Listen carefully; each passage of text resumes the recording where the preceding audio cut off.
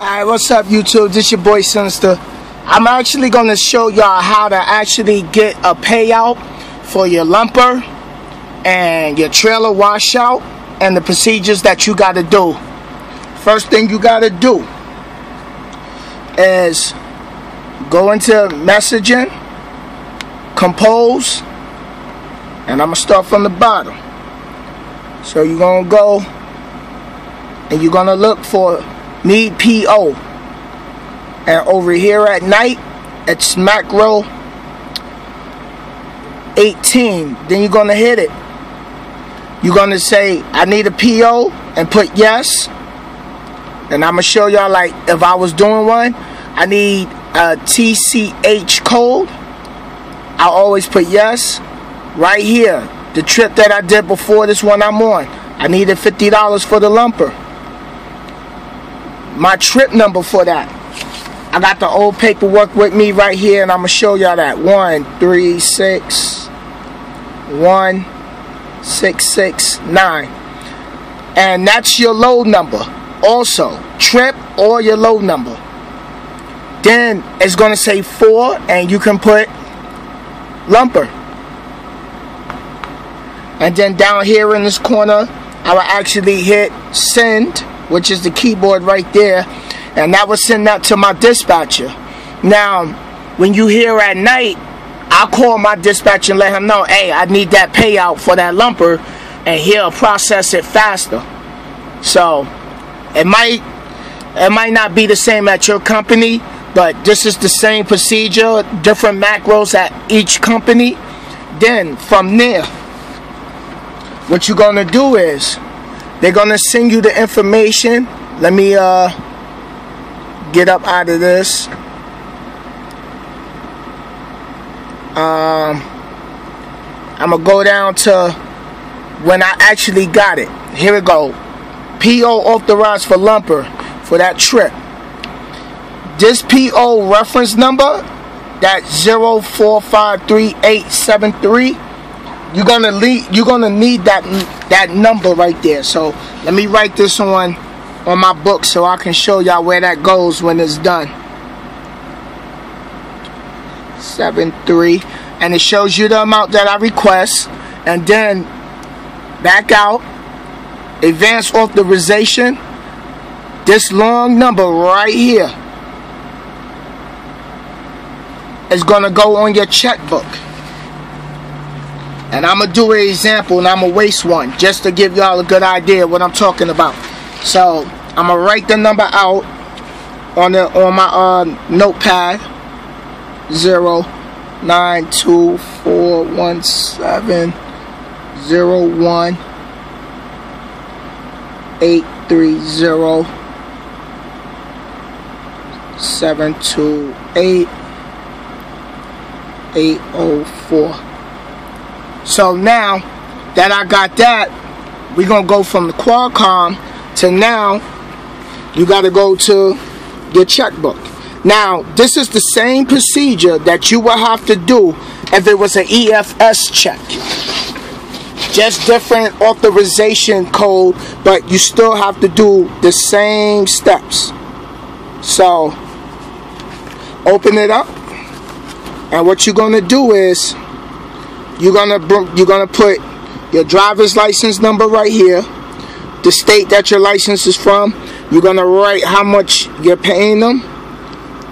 You're gonna put $50 right there, and remember that long authorization number right here. This is gonna go down here in this box all the way up to the last white box. Nothing goes into these two gray boxes, and nothing goes in this box neither. That's for the shipper or the consignee who's hired, that you're paying the lumpers for. Put that authorization signature code there to verify that check when they call. So remember, this is how it goes. Remember that long number? I'm going to show y'all. 1-800-924-170-18 30728 804. There you go. That's that long authorization number. You see it? So now let's just put your driver's license number. We're gonna just say it's 333-555-333. That's what we're gonna make it, because this is an example. Let's just say it's New York. That's how you're gonna do that. Then you're gonna put $50 here. We're gonna make up a date. Leave this blank. I always leave this blank, and I let them fill that out. Pay order to. And all you do is you just write how much you paying them. There you go. And that's it. Now, when you done with this, they're gonna give you a receipt with your paperwork. So now we're gonna go from that to when you gotta do, when you drop off your load at the Constant Meat. I dropped off at a Walmart DC. Here's that $50. Now, when I do my trip sheet to send this in to get paid on TransFlow, this is the confirmation number that you're going to get on your TransFlow. This is your trip. That's your trip barcode. That's your barcode. So technically, let me show you. Like, if you went to, let me cancel. I'm gonna show y'all. Cancel. And let's just say I was already unloaded. You'll go to macro 5, arrive. Oh, it's macro 6 actually. Empty call. Now down here at the bottom, lumper load, unload, you will put yes in there. You will put the $50. Your barcode is gonna be this number right here. That 11432-612. That's gonna be your barcode. So I'm gonna put that in there to give y'all a good idea. 11432-612. Now your barcode trip number. My trip number was on this trip was, you see it right there, 1361669. So it's gonna be 1361669. And that's how that goes. Let me put this in. $50. That's how that goes, because you can't add the dot. So you just put 50. Lumper loaded or unloaded, you'll put yes, and that's how that section looks. Plus the rest of your information for your trip goes up here.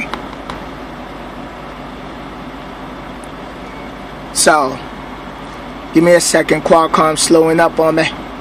Okay, and the rest is part of that trip information, but that's not what this video is about. Let me cancel that. Now, from there, on your trip sheet, you're going to put your truck number, your driver ID code, you're going to put your trip number, the date that your load was picked up, your trailer number that you was pulling that day. Then you're going to do the shipper's name and the Constant Meat name, which was Walmart, who signed for the proof of delivery, Walmart DC. OSD means, was there any damage to the product? You put no. Did you report any OSDs? No. Now, if there is damage to the product, you will hit yes, yes, and you will have to call your dispatcher for this exception number for OSD. Now, on the rest of your trip, the city where you picked up from the shipper, I was in Jersey. That's where I picked it up. I dropped off at that Walmart in Illinois. Now over here, description, that PO number. Remember that PO number that's right here? That 0453873? That's what goes right here. plus the amount and the description, lumper. Now let's just say you need a trailer washout. You will put the same thing, trailer washout, that PO number and the amount. And that's how that goes.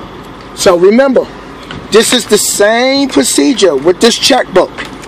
If it was TCH or EFS checks, it's still the same procedure. The only difference is your money code or your card number would be different than mine. Nothing goes in these two gray boxes. Nothing go in this white box. These white boxes, that's for the shipper or the consignee to do for you. Alright, so I wanted to bring y'all that video real quick. And this your boy, Sinister. Y'all already know. So I hope that helped a lot of y'all out. And this was an example. So don't think if you try to use these numbers, it's going to work for you, because it's not. But that's how that goes. Alright, YouTube. And that's it. Peace out.